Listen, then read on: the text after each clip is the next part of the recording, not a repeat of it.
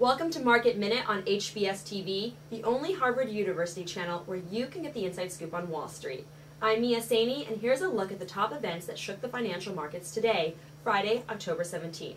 But first, a quick look at the boards. The best week since 2003 with a gain on the week, but all three indices were down today. Sharp selling in the final few moments of trading today as there were expiration of options at the close. The Dow down 128 points, S&P 500 down 6 points, and NASDAQ down 7 points.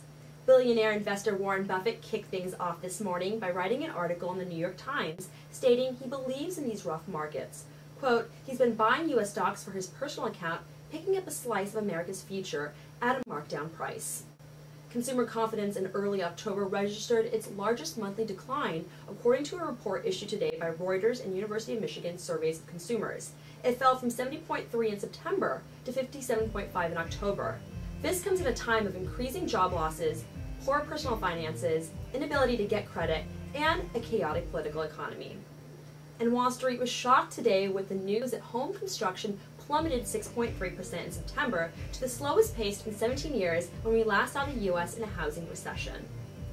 And in recent weeks, Americans have been relying less and less on oil, sliding world crude prices to hit below $70 a barrel for the first time in 14 months, finally landing on 71.84.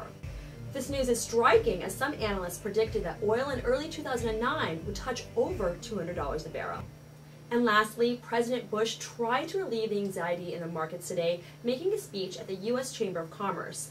Bush was extremely vocal in stating that the next president would have to focus on the regulatory reform, since, quote, the 21st century global economy continues to be regulated by laws written in the 20th century.